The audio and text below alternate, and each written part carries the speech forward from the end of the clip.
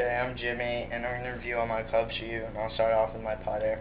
This is Titleist Scotty Cameron Studio Newport 2. These dots wore off. I just painted over them. They look nice now. Club face is milled. The 2.0 version, it's just the way it connects. I like this one better than the other ones. And the other ones, you just connect to the face on the different spots, so that's the difference. This grip I got, it didn't come with the club originally, but I replaced it when it was kind of wearing out and it was getting pretty dirty. So it's an expensive grip, but it's pretty nice and it works good. This is the head cover that it comes with. It's kind of expensive if you lose it, so you probably want to hold on to it. Comes with a nice divot tool, just slides into your thing. And thank you for watching.